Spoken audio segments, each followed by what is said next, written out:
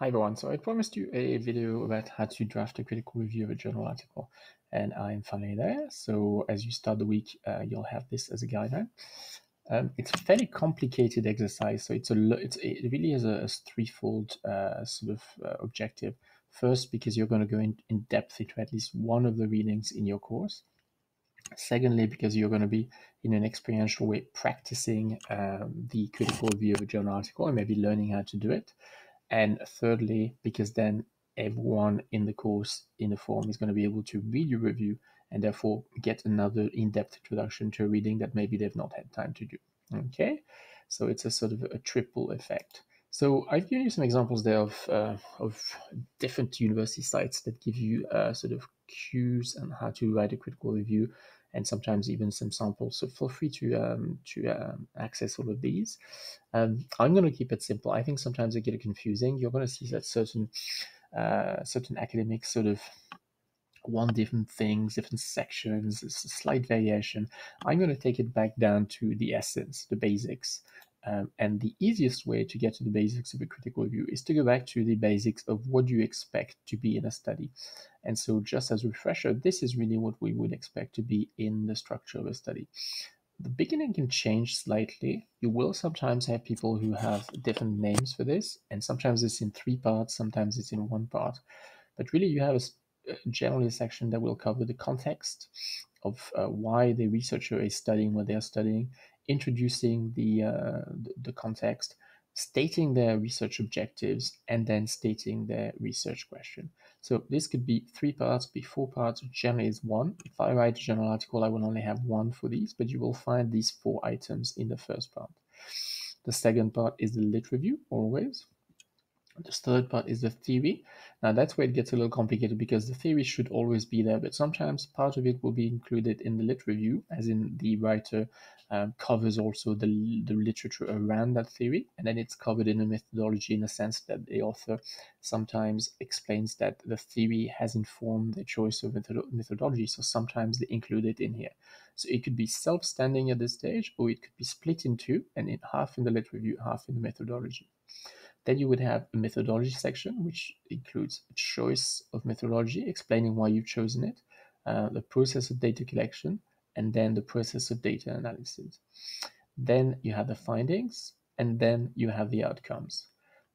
So these are the expected process, and we're going to follow exactly the same thing when we're reviewing. So, and as you get more elegant and more at ease with it, you might be actually reshuffling keeping all this, but reshuffling the elements around so that your text flows.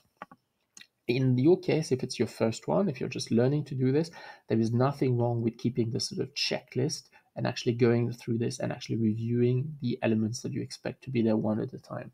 So let me show you how you're going to contextualize, how you're going to criticize that. Context, intro, objectives, and questions. You are going to obviously state what the objectives are and whether the question is clear, whether the question is well stated, and whether the objectives are clear. And then in the end, when you review the outcomes, you're going to come back to this and see whether the objectives stated have actually been achieved, because that's how you can assess that part of the study. The lit review. This is something graduate students find difficult, but reviewing a lit review, you're going to see whether it's wide enough, so nothing has been missed, there's been no blind spot, whether it's rich enough, so enough details given about the literature surrounding your study, and also whether it's up to date. So normally you would expect nothing to be older than 10 years, and that if it is, you could negatively review the lit review. So you're going to explain generally what's in the lit review, but you're also mostly going to be assessing its quality, its richness, its the fact that it's up to date, and its scope. Theory is always a little difficult when you're graduate students, but you're trying to see what the theory is, and then you're going to see whether it's appropriate. You actually are going to have a fairly easy time because most of what you have in Unit 1 and 2 is either critical theory or critical pedagogy. So you don't have far to go to see which one it is. And obviously, it's appropriate because that's why you've chosen these articles, because they all are situated within critical theory and critical pedagogy, because it talks about oppression and marginalization. So you have an easy job on this one in this case, because we've actually got a very small niche of articles and we know what their theories are. Methodology, that's going to be something which is very hands-on, which I think is at your level should be feasible. You're going to assess whether you think the methodology chosen is appropriate. You're going to look at the data collection process and see if any improvements could have been made or whether it impresses you. And you are going to assess the data analysis process. So that's two different things. You could have collected the data very effectively with very good tools, but you could have done a really bad job at analyzing it. So you do have to give two sort of portions of your assessment of the methodology. Then you look at the findings, and again, what you could assess here, so we've gone down here, what you could assess here is whether the findings are clear, whether they are complete, whether they bring something to the field, whether they are worthwhile conclusion, whether it's actually been worthwhile doing this study. So, go well, but there's a lot to assess there. Does it have an impact on you? Does it have an impact on the field? Is this something that has really made a big change in the body of literature around oppression, marginalization, or critical pedagogy in the classroom? And then you get to the outcomes, and the outcomes are fairly easy to assess because usually the author actually states the limitations of the outcomes. So you see whether they are aware of the limitations, and usually they also should state themselves whether they've met their objectives. If they haven't, that's a good angle for assessment for you to see whether actually the outcomes sort of resemble or meet the expectations. So that's the body of your critical review. Now you're going to add two things. You are going to add the full APA citation of the article at the top. Why at the top, not at the bottom? Because you are not citing anything else. You're only citing one article, so it doesn't make any sense to have a bibliography. You would put it at the top, and what it happens when you put it at the top is that then it avoids you having to repeat it in the body of the text. You can go straight into saying the author, this article, the author, this article. It's a lot less heavy, and you don't have to repeat the title in the text itself. The other thing which you're going to add, which is usual in a critical theory, in a critical analysis of a journal article, is you are supposed to assess language. Is it well written? Is it not well written? Is it accessible? Does it use jargon, which it should not? Does it use lay person's vocabulary, which it should? Is it well structured? Is it easy to get into? Is it easy to understand? You always assume that the reader actually knows nothing about what you're talking about. So is it written with that level of accessibility in mind? And that could be in the middle, could be at the end. You really place that where you want. Now, on the next slides, I give you a few tips. I've already said APA citation at the top. You can follow the same structure since you're learning how to do this. As I said, when you have more elegance and ease, you might want to reshuffle the parts as long as you touch on all of them. It doesn't matter in which order they are. You have to go beyond description. This is a mistake I often see in graduate students. They will describe what they see, but they don't actually assess what they see. So you can describe it, but you should also assess it. I forgot something. At the top, it is usual that you summarize the article, because what you're doing is you're assessing it for someone who hasn't read it to tell them whether it's worthwhile reading it. So you're going to summarize it very briefly so that they know what it's about before you actually analyze and tell them whether it's worth reading. It's not a long summary. It could be 3 or 4 sentences. It's really, really not long. You should keep the tone positive and collegiate. Here we have quality articles. I don't think you're going to be, criticizing anything negatively. But if you ever have to do this with something that you're very critical about, it's very important that you always keep the tone collegiate. Why? Because the double review process, or simply the review process, is a usual exercise in academia, and you will review lots of people and lots of journal articles. And usually you review them before they're published, right? So you're the reviewer for that. And it's always usual to stay positive and collegiate because you might one day, first of all, be reviewed by that person.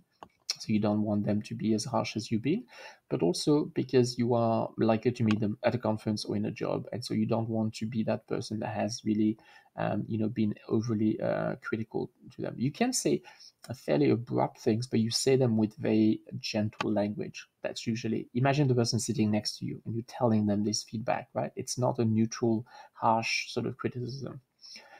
It's usual that if something is not so great, you finish with a positive at the end, so that even if you have the negative review, you'll keep something positive at the end. It could be something like, even if the article is not great, it had a great topic, or it has the benefit of bringing something forward that needs further review, further research. You finish with something positive. Other tips: the first person is not acceptable in a critical review. It's a bit annoying because I understand you will say, but you are very present, you are reviewing. There's a lot of subjectivity involved. It is your reading, but normally in that exercise, there is no first person and no person plural. It's not we, it's not I. You're just, the author says this. You're assessing supposedly in a neutral tone, right? At the end, you can give a line or two that's more of your opinion, but still not in the first person. But you can sort of find a way of suggesting that it's something that has impact for you or not, but you don't say you. So you just finish with a sort of flourish sentence, praising the values of it if you think that they need to be praised, and we can see that it's you there, but you're still not using the I, the first person. Choosing your article. I let you choose any article in section 1 and 2 as long as they are a study, a traditional study. What do I mean by traditional study? A study that has a research question, collects data, and then carries out data analysis. Why? Because you're learning to do this, and the model I've just given you is easier to do with traditional straightforward studies. Avoid book chapters, which you have a few of, I think, and avoid meta-analysis, which are these sweeping analysis of the data of other studies, right? I think I've spoken about it, but meta-analysis doesn't collect data from the field. It uses the data from other studies. So it will go through, 10 years or 15 years of findings in other articles, and then it comes up with trends saying, out of the 600 articles we saw that 400 were doing this, 200 were doing that. So it's still a journal, it's still a study, it still has methodology, but because it doesn't collect data, it becomes really, really difficult to analyze, because you have to go into how well the methodology was set up, and that usually looking at how the author has used search engines from libraries. And so I don't think you're quite ready for that. So avoid meta-analysis, avoid book chapters, but any other studies would work.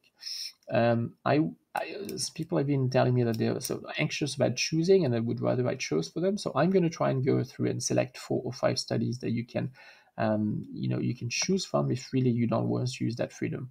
But you should, because you have a lot of articles in the list that are just suggestive reading, and it's a good occasion to go and explore them and do that thorough reading by doing the critical review. It's a tough exercise. It's an exercise that I always put in graduate courses, because the expectation is that you learn to do this. I can already tell you that in 510 you will have to do this again. It's very usual to be in courses that you have to do a critical review. It's a very traditional exercise in graduate education, because we're training you for the field, because you have to do this in the field. So it's tough, but you have to learn to do it. And this is the course where you're learning to do it. So I'm very happy to give you formative feedback and to read your draft and give you some feedback before you submit, right? So take the opportunity, and I'm happy to do that.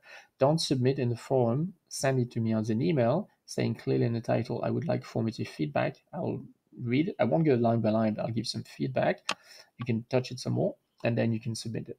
So I look forward to reading you, and I look forward to giving you formative feedback if you do require it. And I hope this has helped. So I will post that right away. We're on Monday the 13th. Okay.